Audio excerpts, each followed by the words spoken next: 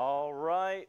Good evening, everybody. Glad to have you guys here. Appreciate you guys sitting right there. We may end up having you move back one in a minute, but I love having you guys up close. That's great.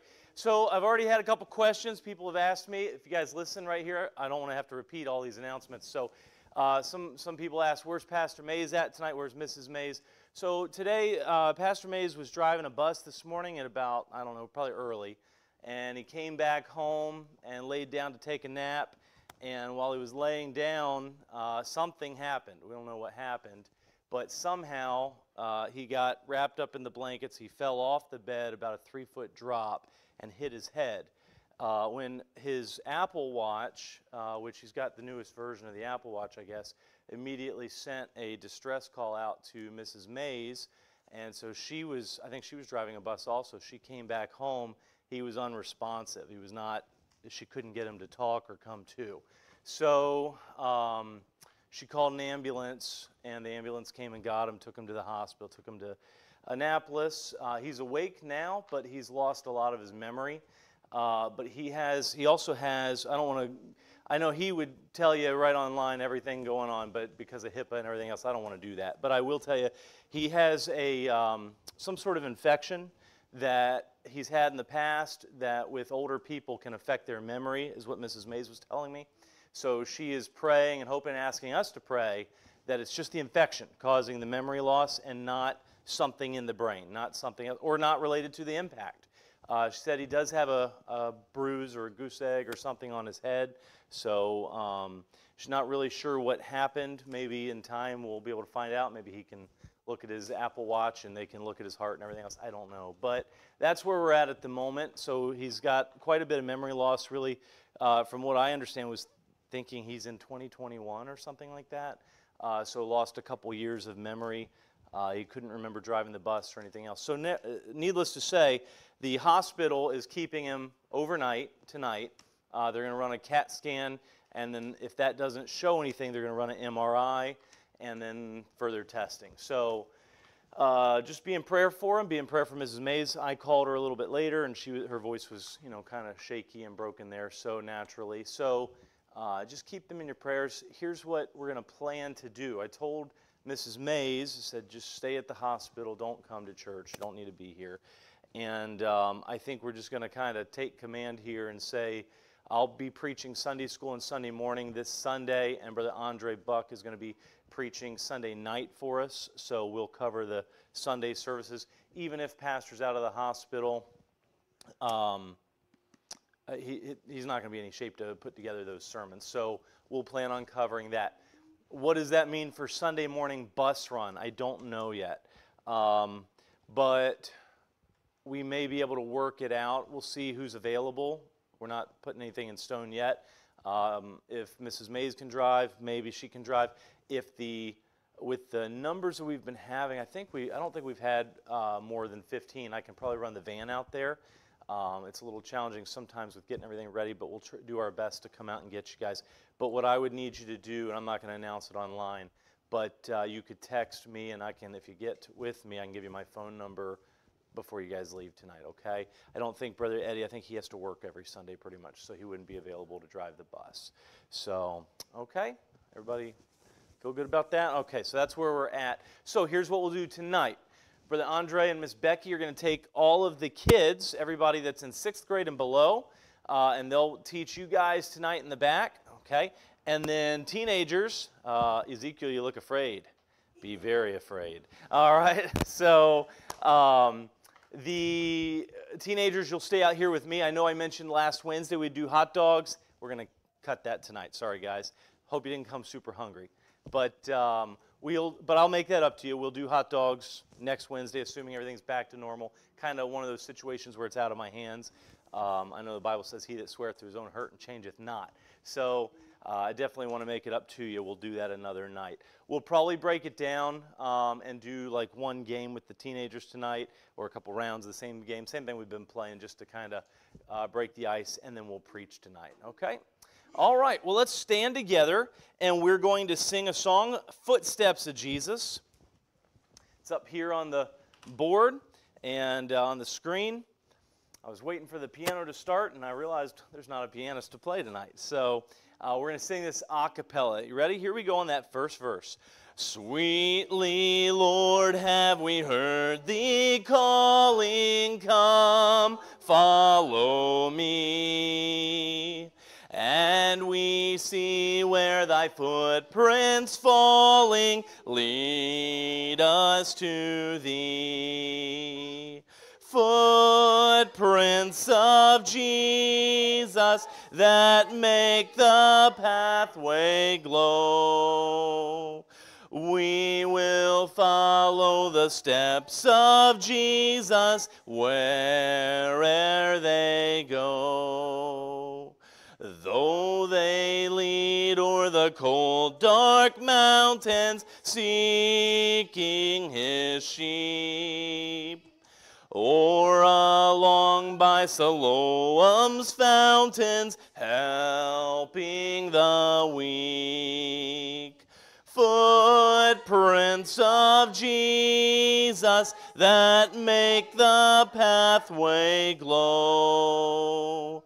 We will follow the steps of Jesus where'er they go. If they lead through the temple holy, preaching the word, or in homes of the poor and lowly, serving the Lord. Footprints of Jesus that make the pathway glow. We will follow the steps of Jesus where'er they go. Then at last, when on high he sees us, our journey done, we will rest where the steps of Jesus end at his throne. Footprints of Jesus that make the pathway glow. We will follow the steps of Jesus where'er they go. Amen. That was good singing. Next time I'm going to get you girls be backup singers right here with me because you sound so good. All right. Well, thank you guys for singing along. I hope you think about that. It does, as Pastor says, it does prepare your heart for preaching, but it also, I think, gets you your mind off of everything else that's been going on, kind of a reset. Sometimes you need something to break the day and what we're about to do, and I think music kind of helps with that. So, alrighty, well, let's have a word of prayer, and then we're going to dismiss you guys to your class with Brother Andre and Miss Becky, and then we'll get started in here, okay? Father, thank you for this night. Thank you that we can be here. Lord, I thank you for people who can just help out on the last minute notice. Thank you for Brother Eddie running the bus, probably with a time crunch. But thank you that he did that, and he's filling up the bus even now and just taking care of those things. Lord, I thank you for Brother Andre and Miss Becky stepping up to teach really kind of last minute and taking that burden on. And then, Lord, I know that over the next days, there will be different people taking on different burdens, and sometimes it's just the opportunity of prayer. And so, Lord, I pray you'd be with each person that's stepping up to help out, bearing one another's burdens. And Lord, I thank you for every person who came out tonight, even the spirit that everybody seems to have tonight. And I do pray for Pastor that you'd just be with him. And I ask, Lord, according to your will, that you would heal him and, Lord, help him. I pray that what Mrs. Mays was requesting would happen, that whatever this memory loss is not based on his brain, not any kind of stroke or mini stroke or anything like that, but might be something as simple as an infection that antibiotics can take care of. So, Lord, I pray you'd just give them peace of mind tonight, and I pray that you'd be with them. Let this message and this service bless those that hear, and, Lord, maybe somebody one day or tonight even watching might be saved or might hear some things that challenges them to walk closer to you. And I pray this all now in Jesus' name. Amen. Thank you. Young people, you are dismissed with Miss Becky and Brother Andre. Teenagers will stay in here. Why don't you guys, go back a seat or two, and you can spread over both sides. I kind of like the balance on the sides here and preach better that way, I think. So, all right. Good to have you guys here today and tonight. Glad for that. Got a good number of teens. I'll stay in the center, yep. Can you broaden it so I can move a little bit both ways? Okay, awesome. I appreciate that. We need to get one of those things, I mentioned it before, that Apple has. You put it around your neck and the camera follows you wherever you go. That thing would be awesome for in here. All right, great. Thank you, Brother Andre. Appreciate that. I don't think so. When it comes time for prayer, I'll have my dad come up here and he can pray, and I think we can take care of it. Are all the mics on? No. Red's turned on. That's the one I've got turned on. Perfect. Okay. But you got it turned on from up there. No problem. I'm going to mute it, and I'm going to move it here so I don't forget. My phone's here, so you have it kind of on your own. Okay, sounds good. I will say this. I don't usually address the internet, but I'm going to do it right now, and then I'm going to tune into you guys only. But if you're watching online, we are still working on our sound booth, and anything can happen at any time. So if you're relying on the online service, just be aware things can go down in the next couple days. Right now we have no internet. We're running off a hotspot. So if that goes down or that's not available, you're going to be out of luck at the time of service. So just want to put that out there. If you're able to be here in body, come and be here in body, okay? Fair warning. So, all right, glad you guys are here tonight. Looking forward to a good night. It'll be a little different. It's not youth night in our youth room, but we're still going to, everything is catered to you guys, and we're going to just bring some of our adults down back to their youthful years. And so, and Brother Eddie should be back on his way also. He's filling up the bus. He said it was, after this run, it needed fuel before trying to take everybody home. So he thought that was a good priority to go get on. So I said, go for it, Brother Eddie. Let's see. I don't think I have anything new to announce to you guys. I will be preaching the second message out of Joseph, or on Joseph tonight. I told you guys that last week, and several of you seemed excited to go further with it. So we'll talk about that more in a little bit. With the adults, Pastor has a prayer time at the end. So I'm going to try to be very timely tonight so that we can do that and still get everybody out on time. It's 7:12 now, so we'll take a few minutes and do a couple games, and then we'll get into preaching. Sound good? All right. So I don't want to burn out Ultimate Ninja, but it is a favorite, and it is a classic, and I don't know that the adults have seen it. So why don't we, and I did get the light-up volleyball. It's here. We have it now. It's pretty cool, too. But it's cold outside tonight, and I'm still chilled to the bone, so I think we'll stay inside, and we'll do a couple rounds of Ultimate Ninja. Who ended up being like the most often victor last week? I mean, of course, I was sitting out making hot chocolate for you guys, so, you know, I gave you a little advantage there. Brody ended up being the Grandmaster. You too? Okay, so we'll find out tonight who's going to be the Ultimate Ninja. Now, here's the cool part. In here, we have the pews, so when we play, we stand on the back of the pews and we balance. So, just joking. All right, so why don't we get all of our teens to come up with, it's better if everybody plays. So, do you know how to play Ultimate Ninja?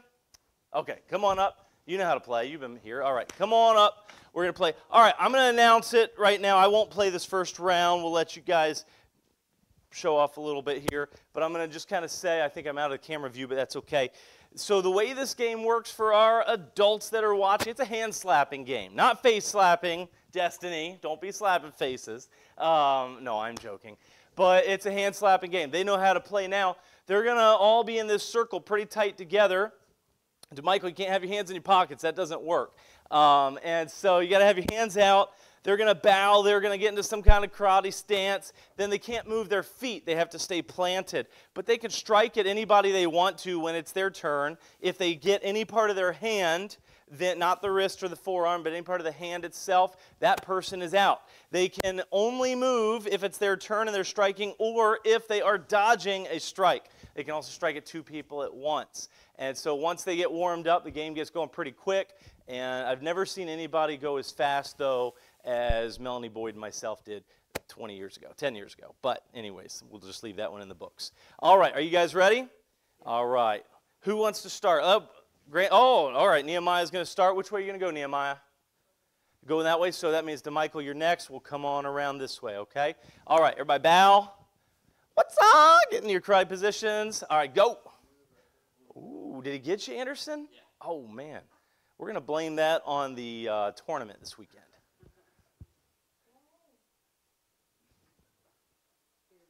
Oh, she took you out, man. You must have worked too hard today. You're out. I missed that one. All right, scoot in, tighten your circle. All right. We're trying to toughen this generation up. That's really what this is about. Speed. Oh, double whammy. Brian is going for it tonight. Oh! I'm yelling into the microphone. Anybody watching online is like, quick, hit the mute button.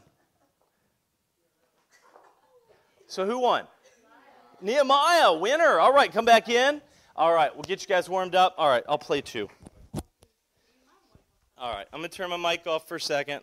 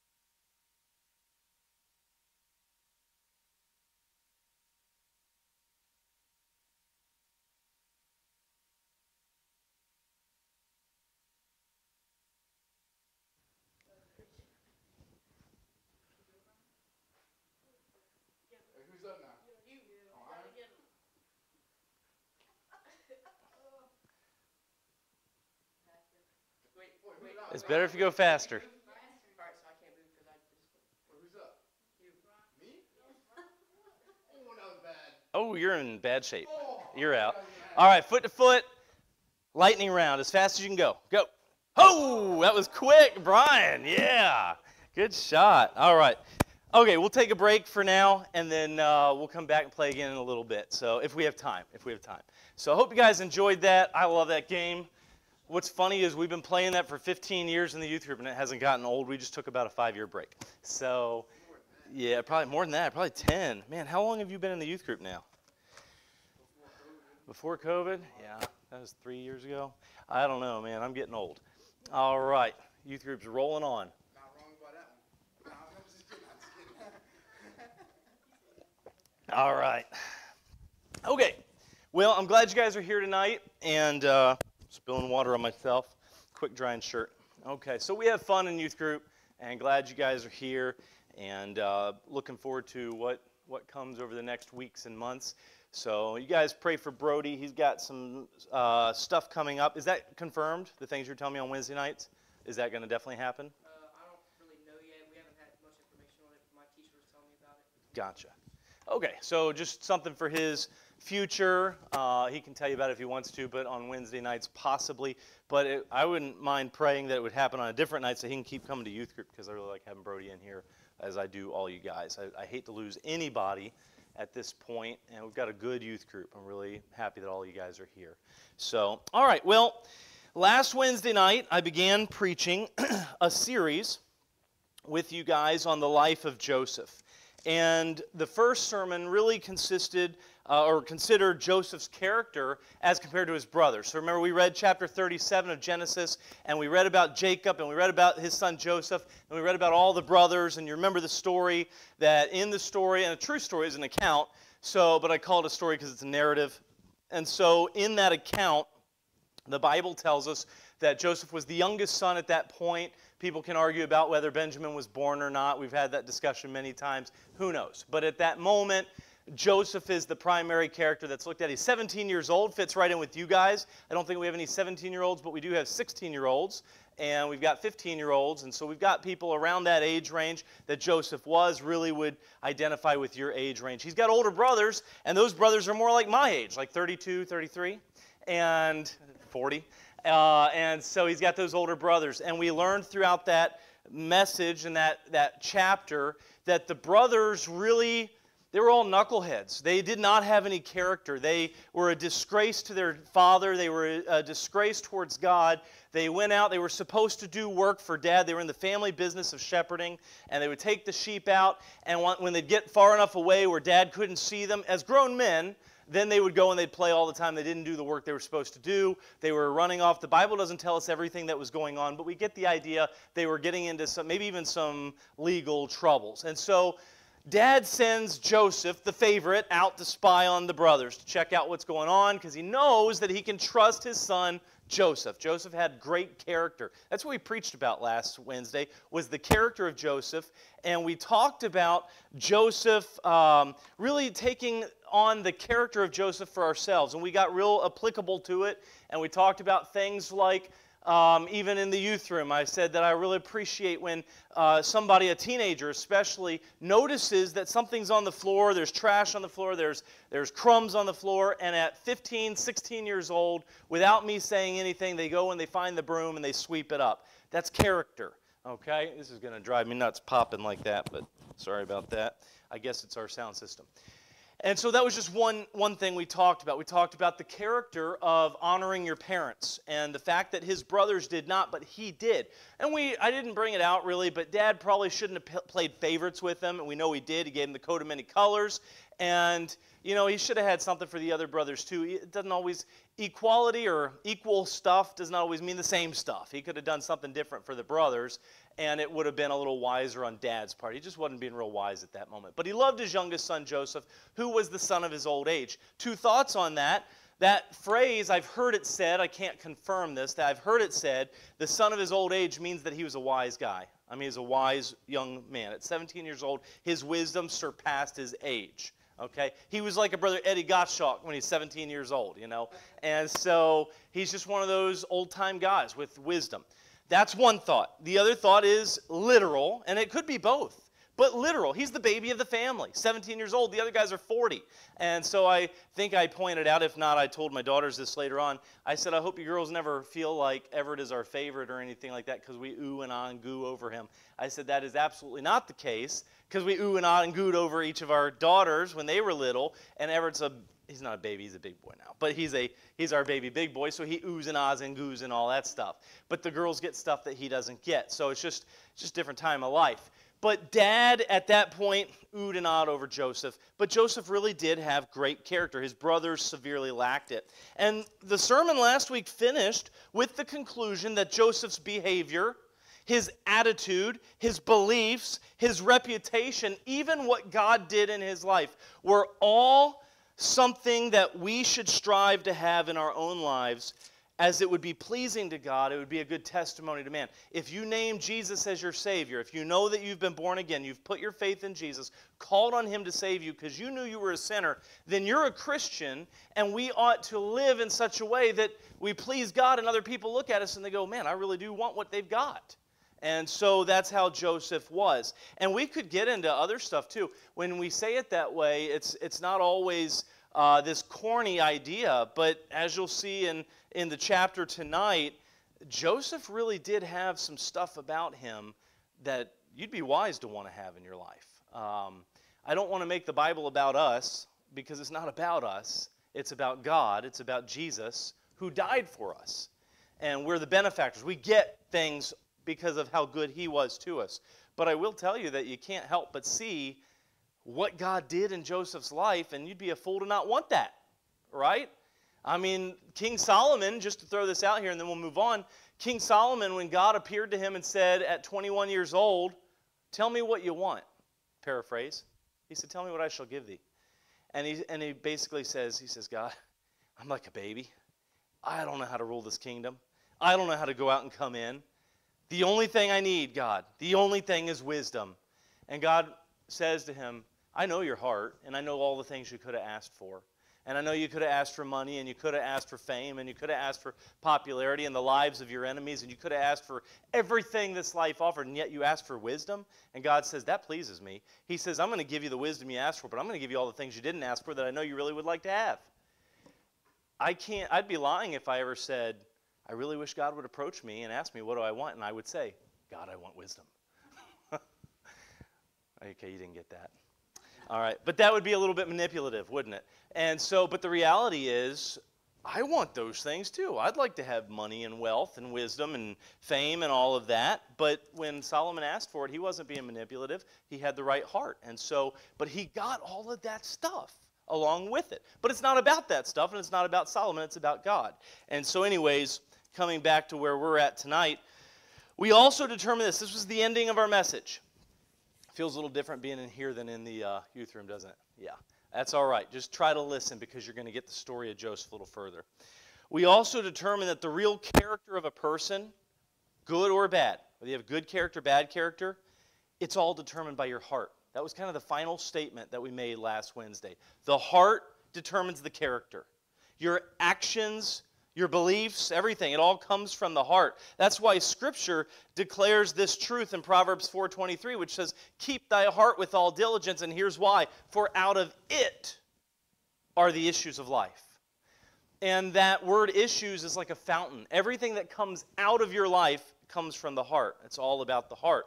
So Joseph's character really came down to his heart. And so tonight we're going to continue following Joseph's journey a little bit with a closer look at his heart. So we looked at his character last week in chapter 37. Chapter 38 has nothing to do with Joseph. It actually deals with one of his brothers who goes off and is a true knucklehead and gets into all kinds of trouble. So we're skipping chapter 38, and then we're going on to chapter 39. And here's what we find. If we look at his heart, that's the engine of life that determines everything about a person. What I said, I think I made a big deal about this last Wednesday night, that the reason that I fell in love with Grace, I think she's absolutely beautiful. I think she's gorgeous. Everything about her is exactly what I want. But the reason I really fell in love with her was her heart. It was her character. You guys remember me talking about that? Man, you can marry some pretty girls, guys. And girls, you can marry some handsome guys. But outward beauty doesn't do a whole lot. There's a saying that there's a lot of people that are, and you have to understand what I'm saying. A lot of people that are fun to hang out with, a lot of people that are fun to party with, a lot of people that are fun, but they don't make good wives, they don't make good husbands, they don't make good moms, and they don't make good dads. And there's a lot that this world can offer you that 5, 6, 7 years down the road turns out to be real trash. And so you would be far better to go after somebody that you're attracted to, but it's not just the outward appearance, it's the whole package, and especially the heart. People can lose weight pretty quickly. People's faces can clear up pretty quickly. Hair can change over time. Everything about us, and we all change and degrade in time. But that heart, that's what doesn't change. It can actually grow, while the outside grows older and heavier and saggier, the heart can grow brighter and brighter and brighter. And then you just fall in love with that person more and more all the time. So the character is what we want to look at. It's the engine of life that determines everything about a person. So we're going to examine his heart. And hopefully we're going to adjust our own hearts tonight. So my idea is that if you're saved, I want you to hear what we have to say, what the Bible has to say about Joseph, what I'm going to try to bring out tonight. And then I'm hoping that you're going to go, man, I'm going to try and do some of that. Last Wednesday, I challenged you at the end of the night. I said, I want you to pick one thing, just one thing. You might remember me saying that at the end of the night. That you know, based on preaching that you've heard or a Bible that you've read or anything that you've heard, one thing you know God doesn't want in your life or one thing that God does want in your life, and try to subtract or add that one thing. Just start there. If your language is foul and filthy and you know based on scriptures that God doesn't want you to be that way, or if you're always telling lies but you know you've been saved, that's the key. You got to be saved. Otherwise, it doesn't do any good to clean all that up. It doesn't get you anywhere, okay? But if you know you're saved and you're always tempted to tell lies or you're telling things all the time that aren't true, then stop that. Cut it off. Pick one thing.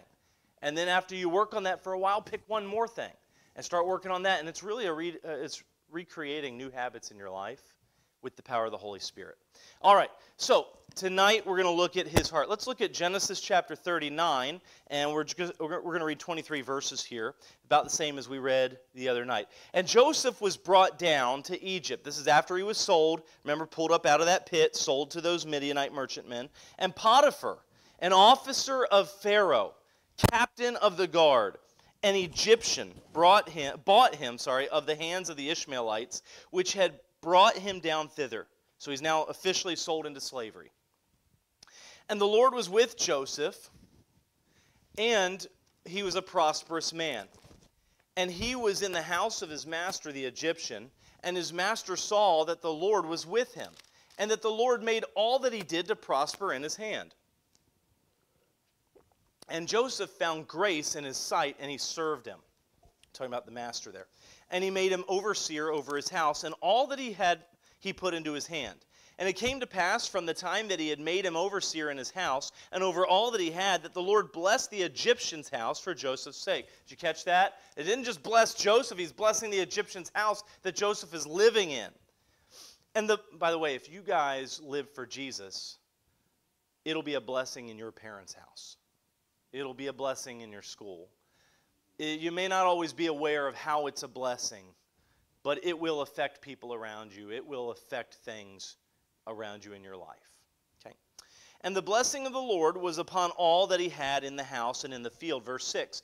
And he left all that he had in Joseph's hand, and he knew not aught he had, save the bread which he did eat.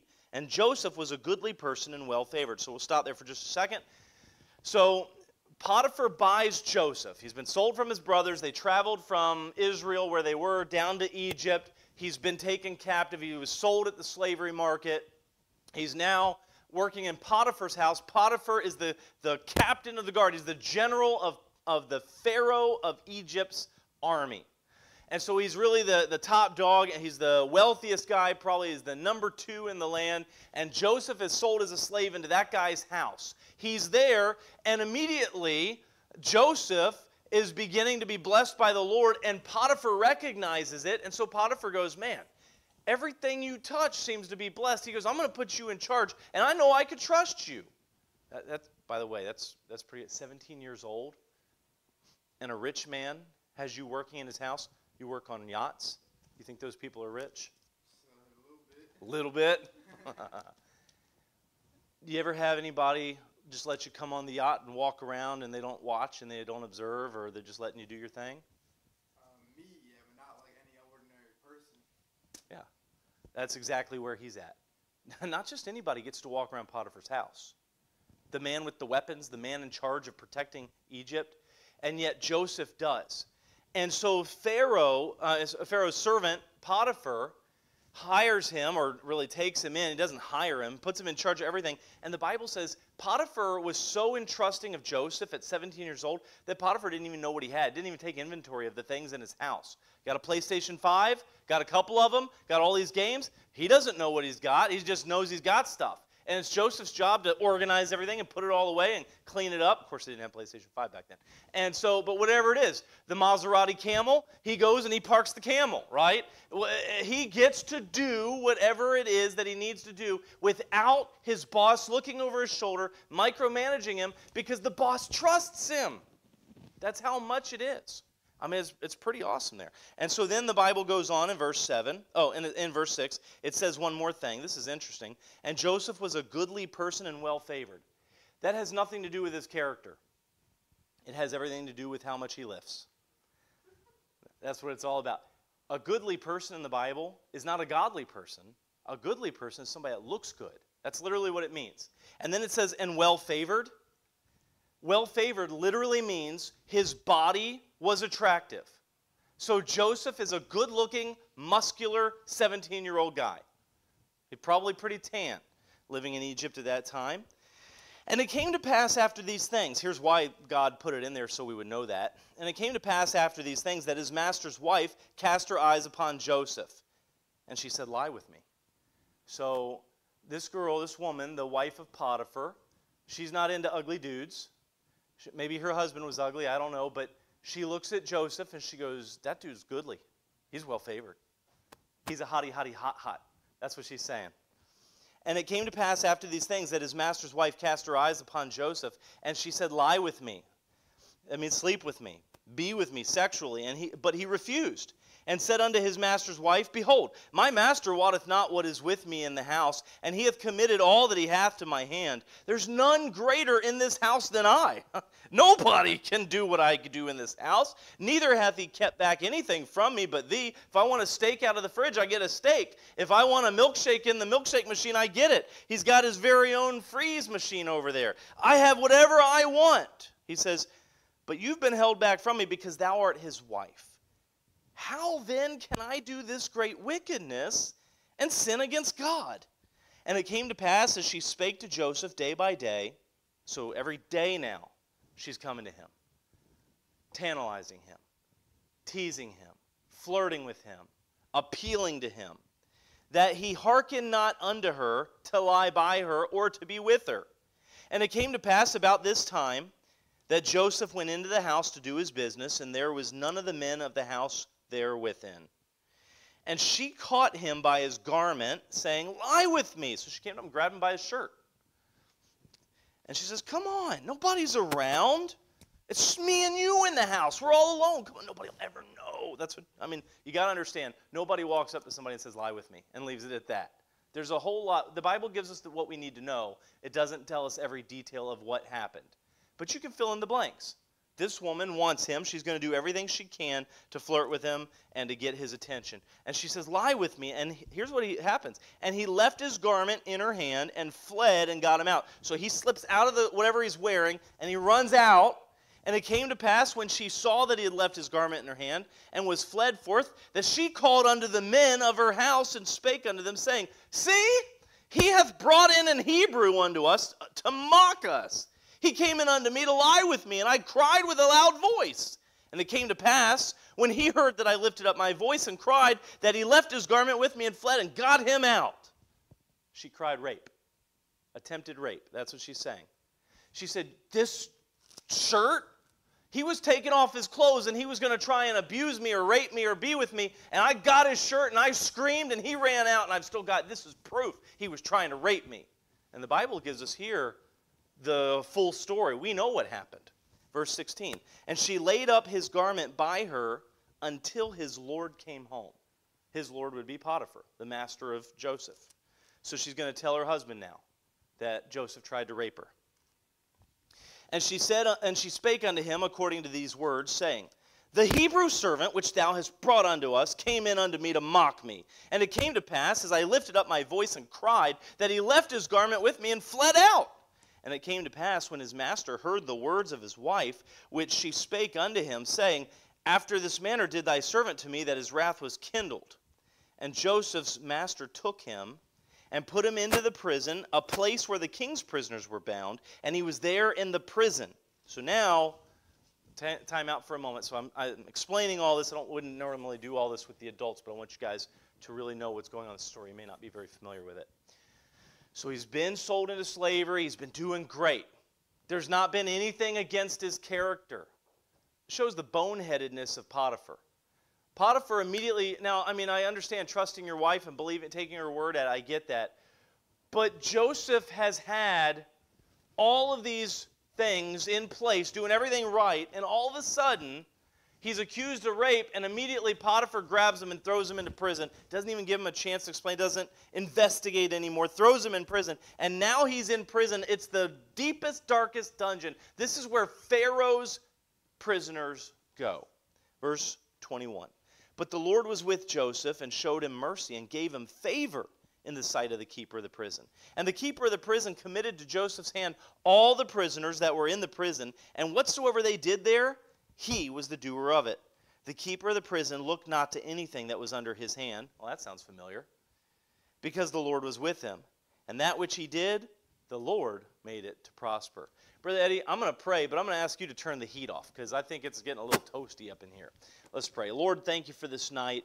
Thank you for your word. I pray that now you'd help me to bring it to life for everybody, to help them understand and make good application.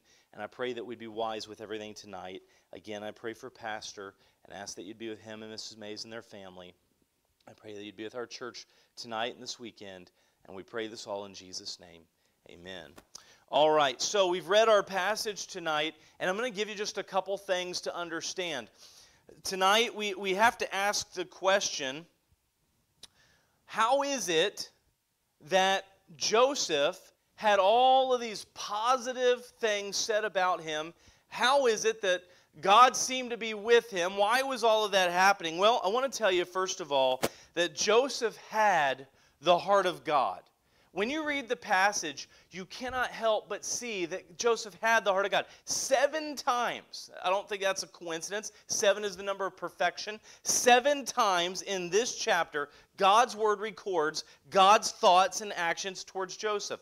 In verse number 2, it says, And the Lord was with Joseph, and he was a prosperous man. The Bible says in verse 3, And his master saw the Lord was with him, and that the Lord made all that he did to prosper in his hand. In verse 4, it says, And Joseph found grace in his sight, talking about Potiphar's sight. And you go, well, where does that say anything about God? Well, in Proverbs 16:7, the Bible says that when a man's ways please the Lord, even his enemies, he maketh even his enemies to be at peace with him. And so you would think that a man who is going to be a slave owner is not going to be your friend, is not going to be at peace with you, but is going to be very demanding, very commanding, very rough with you. And yet that's not at all what it is. The Bible says that Joseph found grace in his sight. It means he dealt with him gently. It means that he trusted him. He became like a friend to him. He took care of him. Even later on, when Joseph speaks to his master's wife, he says to her, Your husband hasn't kept anything back from me. That's why I said, if I want a steak out of the fridge, we understand they didn't have fridges, they probably weren't eating steak. But if I want a steak out of the fridge, I can go get it. And he doesn't care because Thou shalt not muzzle the ox that treadeth out the corn. He lets me eat of anything that I want to eat of. He lets me live off of what he has here. He's trusting me, and I don't abuse that. That's what he was saying. That's what that conversation was about. Verse number 5. And it came to pass from the time that he had made him overseer in the house and over all that he had, that the Lord blessed the Egyptian's house for Joseph's sake. And the blessing of the Lord was upon all that he had in the house and in the field. Verse 21 says, But the Lord was with Joseph and showed him mercy and gave him favor in the sight of the keeper of the prison. And verse 22, And the keeper of the prison committed to Joseph's hand all the prisoners. So he did what Potiphar did. Again, Proverbs 16:7. And finally, verse 23. I know I'm moving quickly through this part. In verse 23, the keeper of the prison looked not to anything that was under his hand, because the Lord was with him. And that which he did, the Lord made it to prosper. Guys, Joseph had God's heart. Everywhere Joseph went, he prospered. Everything he did, we find that he was highly favored by God, and he had his blessings. Joseph was said to have God with him. Wherever he went, God was there. Whatever he touched, God touched. It's the Midas touch. You guys know who King Midas is? And that, man, what a curse that would be. Go to pick up an apple, rock solid gold. Can't eat it. Go to kiss your wife, bing, you got a golden statue. I mean, it's a curse to be able to turn anything into gold, but not for Joseph. His hand was prosperous. Everything he did turned out well. Think about that.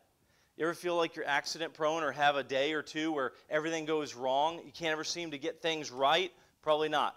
But some people do. And what we find is that everything he did turned out well. He went to work as a slave, and he immediately rose to the top.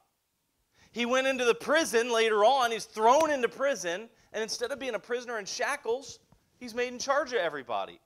And the actual guy in charge sits back and watches TV in the lazy boy while he lets Joseph handle everything because he knows it's going to turn out right. And so we find out he was highly skilled and thoughtful. Why would Potiphar let him be in charge of everything in the house, and why would it all prosper? Because everything he did, he was able to figure out. He was mentally sharp. Even his appearance commanded the respect, the admiration, the attraction of others around him. Potiphar's wife's like, dude, he looks good. And she's interested in him. She chases him down. Everybody else that's watching goes, man, I want to be with Joseph. I want him to work for me. He makes everything go well. And Joseph even had a peace and a mutual respect with those who would otherwise be his enemies. Potiphar as his master, the keeper of the prison. So here's what the Bible tells us in Proverbs 16:7. When a man's ways please the Lord, he maketh even his enemies to be at peace with him. When you do what God wants you to do, it makes even your enemies to be at peace with you. Listen, we could focus on man in this verse, but there's another important concept, and that's this, that God was pleased with a man. That means that God can be pleased with you. God can be happy with the way that your heart is towards him. God can be happy with your life. And when a man pleases God, God sees to it that the life of that man is positively affected. In other words, God's so good that he not only wants to save us sinners, by the way, if you're not saved tonight, he wants to save you. He's seeking you. He's sent his son to die for you over 2,000 years ago to pay the price for your sin. God already reached out and did the work, and he's waiting for you to take his hand. But God's so good that he not only wants to save us sinners, but he actually wants to give his heart to us as well. Think about that for a moment. My son, Everett, on Tuesday nights are a special time for us because Mom and the girls are out, and it's just me and Everett at home. And there's been one or two times where I needed to do some other things, and so I would ask Grace to take him with her or whatever the case might be, and he's not there with me. And then I feel bad the next day about it. But the nights that he's home with me is buddy-buddy time. I mean, I'm dad, I discipline and everything else, but it's the guy's night that time. And I'm like, Everett, what do you want to do tonight? He goes, well, Dad, or he'll say, well, Daddy, I think we should go to Christopher's and get some ice cream. Or he'll say, well, I think we should go to Royal Farms, and maybe you can get me one of those SpongeBob or Spider-Man popsicles. So we'll go there, and we'll get that ice cream, or we'll get that popsicle, and then I'll say to him, well, is that all you want to do? He goes, oh, no. Let's go home and watch Cars movie. So he wants to watch Cars. And every night, it's always Cars. Finally, last night, I was like, Everett, why don't we watch Toy Story instead? He's like, okay, we can watch Toy Story. And we lay on the couch. He's getting a little big now, so the couch is getting smaller and smaller. But we lay on the couch, and he'll snuggle up next to me, and I'll put my arm up, and he finds like a nook right there, puts his head in it. He's snuggled up to me, and we're just having buddy time. And we watch the movie, and we eat our ice cream. Last night, I didn't want to spend the money on the ice cream, so I ended up I said, well, why don't I make us a peanut butter and jelly smoothie? And that sounds kind of gross, but it's not. Take frozen blueberries, throw some peanut butter or almond butter in it, blend it up with some milk, add a little sweetener to it. Oh, that's good stuff. I feel like peanut butter and jelly. Well, Everett loves peanut butter and jelly. He's like, Daddy, I don't think I like that very much. I said, just give it a taste. He's like, okay, I'll taste a little bit. And in fact, he didn't want it at first. And then so I put it in the blender, and he saw it all blended up. And I'm pouring. I go, oh man, that's good. He goes, maybe I'll have a little bit, Daddy, just a little bit, in case I don't like it. Okay, but he tasted it, and I added a little extra sweetener. And he's like, wow, I want more of that. Just fill my cup up. So I filled it up for him, and he's chugging down this smoothie. We're watching Toy Story. It's a great night. God wants to have that same relationship with you. The Bible tells us that God wants us to actually cry out to him, Abba, Father. You've heard pastors say Abba is like saying Papa. I've heard other preachers say it's like saying Daddy. Whatever the word is, it has to do with that special term between a kid and their dad. It's that sweet term. And that's what God wants to have with us. It's not that he saves us so we can just be his robotic servants, but it's that he really wants to have a relationship with us and know us. And I can't even make you understand what I'm talking about. You have to experience it. This morning, there were some things heavy on my heart I was thinking about early. Woke up, got up at 5, and the song popped into my head right away, Sweet Hour of Prayer. And we sang it. We've been singing on Sunday nights. It popped into my head. So I went and made my coffee. I pray all the time in the car, but it's not the same. And I was up. I went to bed at 9 last night. Had a full night's sleep. It felt so good. So I was able to get up at 5, no problem. Wide awake. Walked into my living room. I put a couple pillows on the floor because hardwood floors are hard on the knees and toes. And I knelt down at my couch and I prayed. And I just told the Lord, I was like, I've got 10 minutes, Lord, but I want to talk to you. And just took that 10 minutes, and it's silent, and it's dark. And I can't explain the difference, but when you get back up and you're like, let's get it. I'm telling you, it's just something you have to experience. And if your faith is real and you try that, sometimes it doesn't mean you have to do what I do. I'm just telling you, that's my relationship with the Lord. But it makes a difference. And so there's one verse here in the actually, let me back up before I say that. In other words, God's so good that he doesn't just want to save us. He wants us to have his heart as well. And the Apostle Luke wrote this, where your treasure is, there will your heart be also. He wrote that to us, but the inverse is also true. What your heart is set on is your treasure. So in God's goodness, we can actually experience the heart of God when he looks at us as his treasure. Wow. All of a sudden, God's looking at us, and he's going, I sent my son to die for you. You're my treasure. You're my prize. You're what I want. Anybody teenagers all the time, as much as I preach against it, I know they're still doing it. And so when you're interested in a boy or a girl, you want to date somebody at 9 years old, 13 years old, 15 years old. I'm joking, of course. But when you want to, what is it that your heart wants? Really, what it's craving is for somebody to love you. It's for somebody to desire you. It's somebody to want you. Listen, God desires you. God wants you. How do you know that? He sent Jesus to die for you. And because of that, you can have that, and there's no strings attached when you're in a relationship with God. A lot of times you date a 15-year-old boy, girls, and there's strings attached. And you date a girl, and there's strings attached. Buy me this. Guys might say, give me that. Do this with me. With God, there's no strings attached. And in the scheme of our redemption, God's love for us and that desire, it's not based on what we do, by the way. It's not based on how trustworthy you are. It's not based on your character. It's not based on any of that. God does that because that's his character. But when you go beyond salvation, after you've been saved, one has to wonder, what's the difference between Joseph and his brothers? Why did God seem to give Joseph his heart and the brothers didn't have it? Why did God give Joseph his heart but the Egyptians didn't have it? If God's eye is on the human race and God wants everybody to be saved, Egyptians and Jews and blacks and whites and Chinese and everybody, if that's the case, why is it that Joseph seemed to have God's heart in such an intense way? I think it really comes down to one thing. God had the heart of Joseph.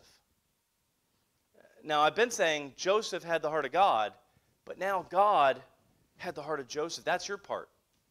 See, you don't have to do anything to have the heart of God.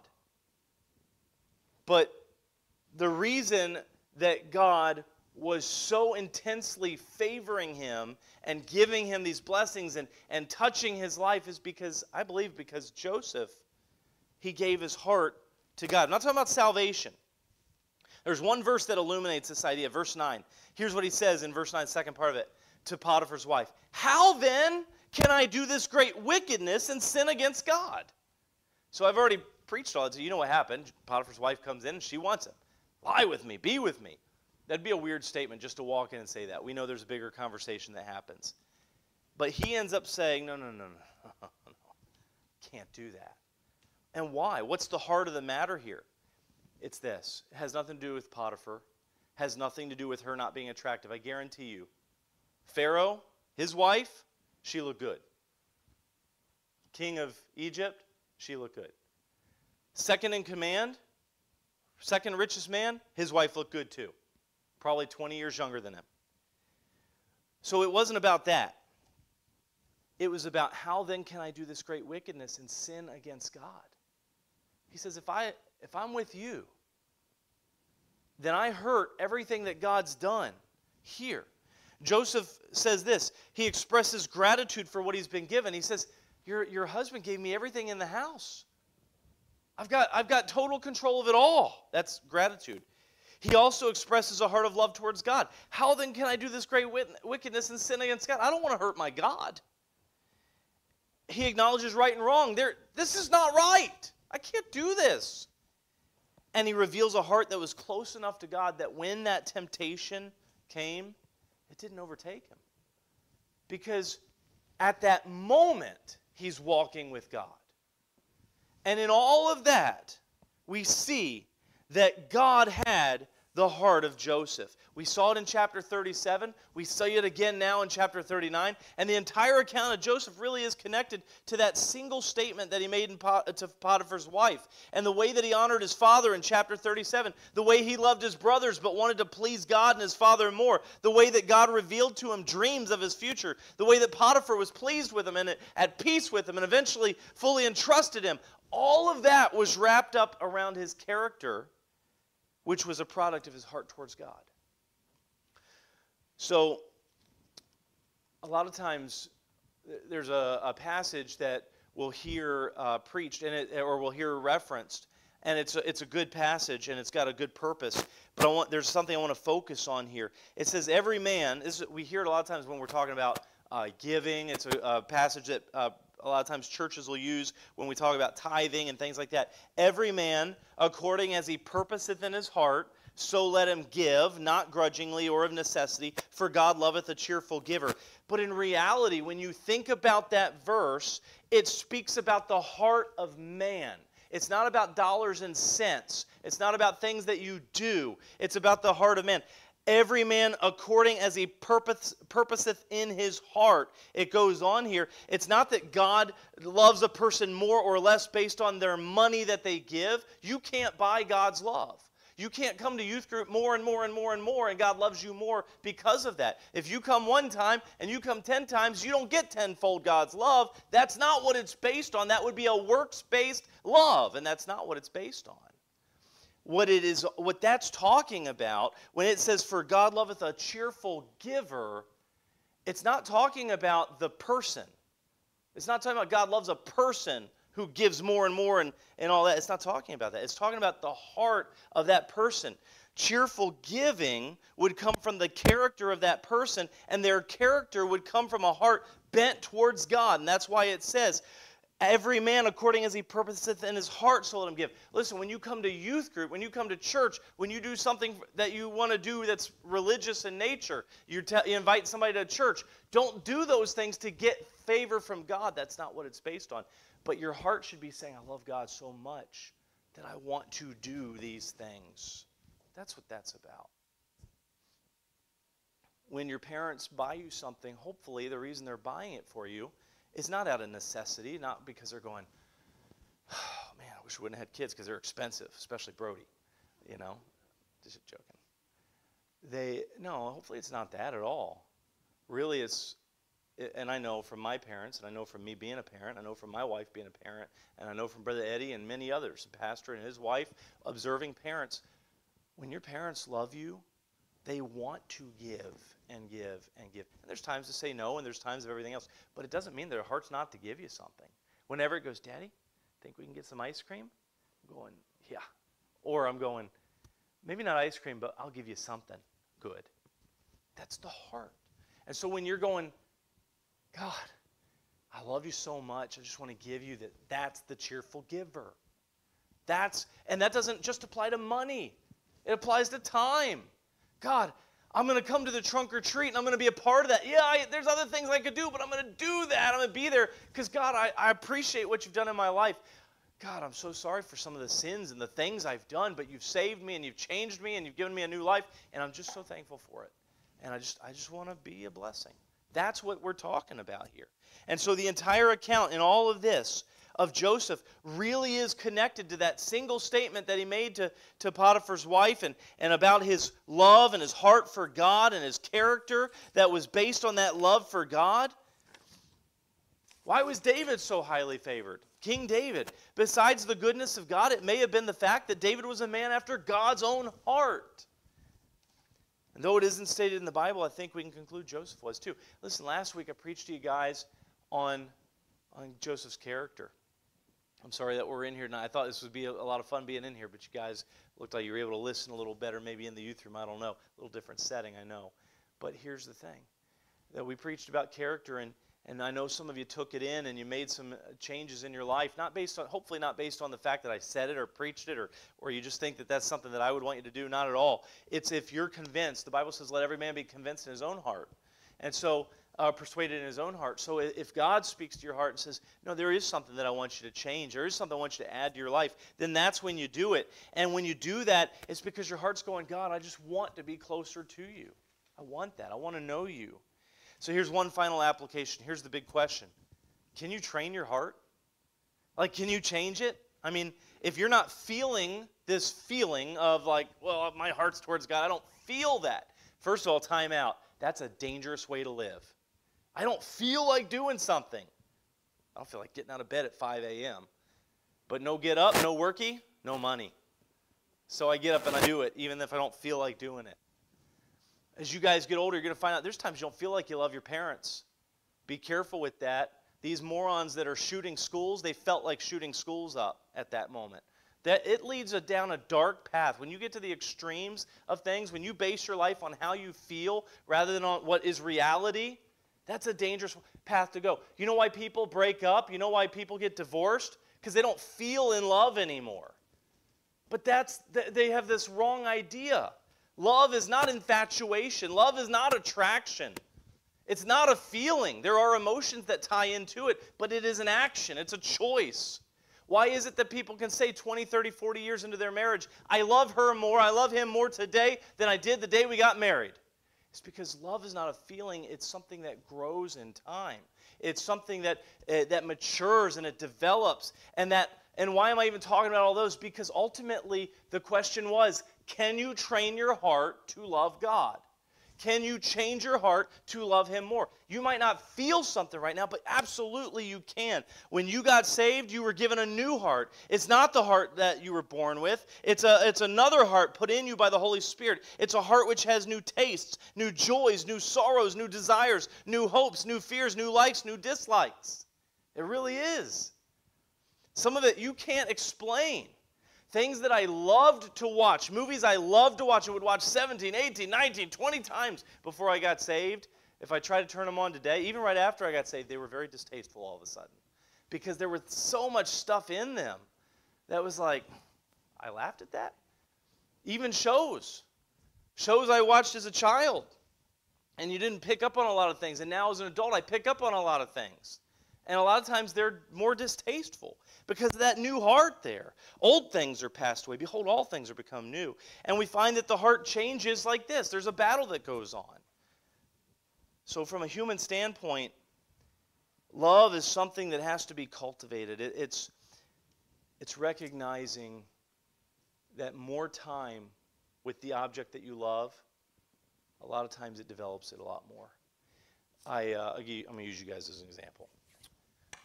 I can spend 5 minutes around you guys, and when I first see you, I'm lit up, but 5 or 10, 15 minutes with you guys, and I'm much more connected with you already. Does that make sense? If I were to hang out with you guys, I wish that we had a way to do that a lot more. But if I could hang out with you guys, and that goes for everybody, I'm just picking on these 3 guys right here, right now. But if I could hang out with you guys for an hour and we just went out and just did whatever, went to a shooting range, went to the gym, went and played some street hockey, rollerblading, anything. I can't play lacrosse, but it'd be cool. I'd play, but I'm no good. But if I just hung out with you guys, we just went and got pizza and talked. The affection, not the emotion, but the affection, the desire to be with you grows as a result. The more you get to know, now some people, the more you get to know you drives you away, right? But some people, the more you get to know them, you're more connected. There's nobody else in the world that can finish my sentences like Grace can. It's because we spend time together. I finish hers all the time. I'll say something at the same time she says the exact same thing. Exact same thing, over and over and over. We're practically the same person. She's got long hair, I got short hair. That's the only difference. Well, that's not the only difference. But my point is, same thing's true with God. And you guys, you can have that. So last week we learned, we're done with this. I challenged you with Joseph's character. But you can't have Joseph's character, which really it would be Nate's character, Brody's character, Anderson's character, Destiny's character. It would be all of your character. But you can't have that if you don't have that same heart. And you can't have a heart towards God without being saved. So that's the progression so far. Salvation happens. You put your faith in Jesus Christ. You recognize I'm a sinner, and I'm wrong, and I've hurt God, and I've done things that are wrong, and I've had bad thoughts, and I've had bad attitudes, and I recognize now that I'm not perfect. I'm not righteous. That's the right place to be. That puts your heart in the right position. And then you turn to Him. That's repentance. And you turn to Him in repentance because of faith. You believe that it's real and true. You heard it while I was preaching, and something inside says, I believe this. That's faith and repentance. Call on Jesus to save you.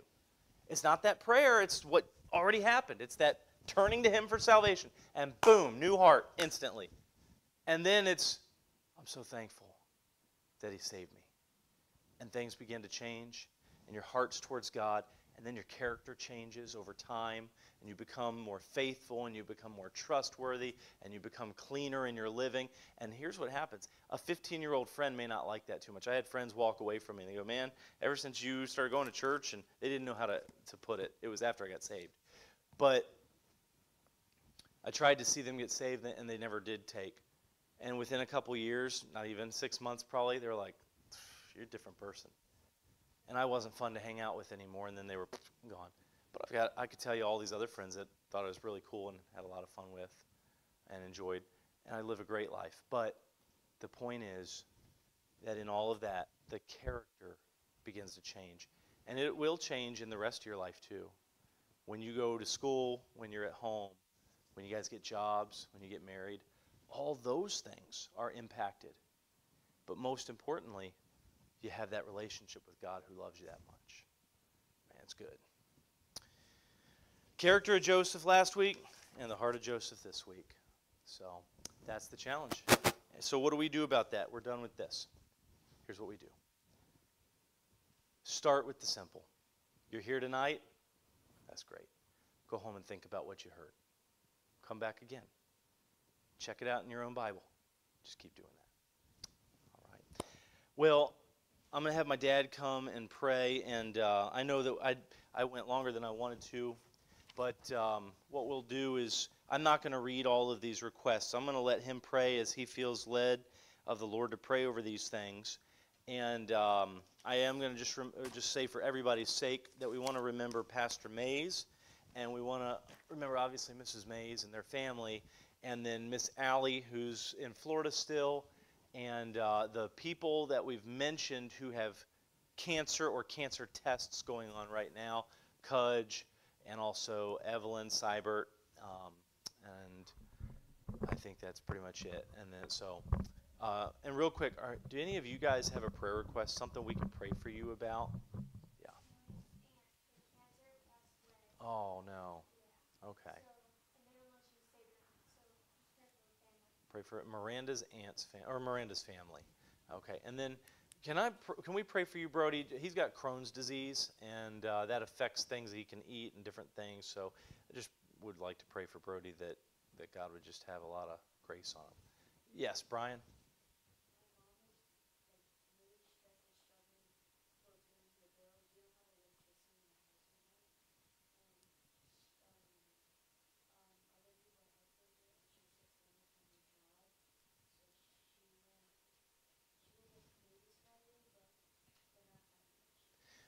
If I repeat what you just said, it'll be on YouTube.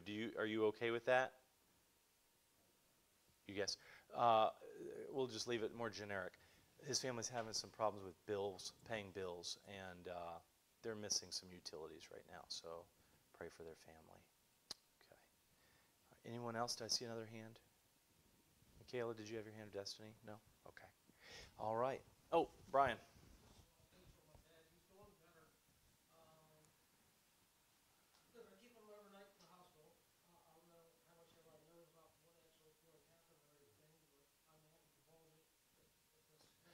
Yeah, I think we announced all that before church, so I think they know. Yeah. Okay. Oh, good. He will or won't be staying? Okay. All right. Sounds good. All right. So I'm just going to remind the teens, because we don't normally do this on Wednesday nights to this level. Just be respectful. I know you will, while he's praying, and then when he's done, you're dismissed. Okay. Let's go to the Lord. Dear God, we need your ear tonight, Lord. We're just a needy people and many prayer requests, and heavy on our heart and foremost in our mind is our pastor's health. Lord, he's taken from us today and taken to the hospital, apparently injuries, and we don't even know what the extent of the situation may be at this point. Lord, I just pray for him. I pray that this deal with the memory issues and so forth is just a temporary thing, perhaps a virus or something like that, something that's not going to be a permanent problem. And I pray, Lord, that you just cure that, and that whatever the issue was that caused perhaps dizziness or a feeling of vertigo, or we're shooting from the hip here, Lord. We don't really know, and I know you know everything. You're the great healer and physician of all of us. I just beseech you, Lord, to take care of our pastor. His family's is in a quandary. They're hurting. There's confusion, Lord. There's lack of understanding sometimes. We know your will because we have your word. Sometimes we don't understand your will, Lord, and our feelings and emotions get in the way between our relationship, and I apologize, Lord, when those things happen. We just pray we have faith in you that you will make everything right. We love our pastor. We need our pastor, Lord. We just need him back here in good health. And I just pray that he'll get rest, and that his wife will also find ease of mind and peace and rest, and his daughters and his son and grandchildren, everybody in the family. Lord, we have some special requests this evening for prayer. I pray for Miranda's family. I guess there's bereavement there, Lord, and without going into details too much over the airwaves and so forth, I just ask you to be with them and to comfort, and that somewhere some good would come from that perhaps someone becomes closer to you, Lord, and builds their relationship with God as a result of the loss of a life and a loss of a loved one, that there can always be good to every situation, Lord. I pray that there was a godly person there in a relationship. I pray for the young man, I'm not going to say his name or family name, but that asks for your help, Lord, with financial issues and billing issues, and maybe getting the power turned back on, Lord. And perhaps we could be helpful there, Lord, just bail them out of this time of need. And I just pray, Lord, for Brody with this Crohn's disease. It's a debilitating situation. It can be treated, and it does benefit from treatment. Lord, I just pray that you just heal him from it and just make it better, and just lift that burden from his body and from his spirit. And I pray, Lord, for Brother Ben's principal that's has been opened up a dialogue with Brother Ben on you, God, on faith issues, and I pray that there would be inroads made there, and that it would be an opportunity to evangelize and spread your word into a place where it's difficult to get to, and that you might make Brother Ben the key to that door, and just unlock that door and allow him to be able to circulate there. I pray for people on our prayer list, Lord, in the interest of time this evening, rather than going through the prayer list name by name and issue by issue. I know, Lord, that you have the power, that there's not a single sparrow in that whole bunch of people and birds and animals and everything else that you don't know about already. I just pray, Lord, that you'd be there for them, and that you'd heal where healing's needed, and that you'd comfort where comfort's needed, that you'd strengthen where strengthening is needed, that you would enlighten where confusion is the rule. And I pray, Lord, that you'd just be there for each and every one of the people that we pray for regularly.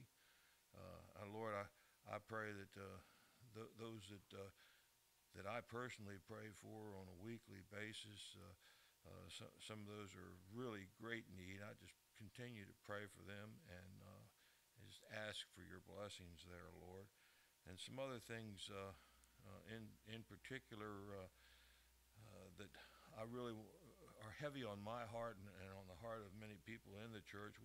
We just this past week, we found out about our beloved Evelyn Seibert with she's facing some issues with cancer, and potentially bladder cancer, and we don't know what stage it is. We think it's early. I pray, Lord, that you just conduct a complete healing there, that you just give us a miraculous cure, and that we'd just be talking about that cure for many, many years to come. You'd give Evelyn many more years with us. And I pray for her health, and I pray for Frank's health as well. Her husband is 92, and he has some issues with his heart and so forth, and just give them both strength, and thank you, Lord, that they're still together and can rely on each other as well. And Lord, I pray for Brian Mays and some of his health issues, and he's going through the issue with his father, and yet he's here in your house this evening, Lord, and he comes in with interest in his heart to be better at evangelization, and just his complete walk with you, Lord. I pray for your hand upon him.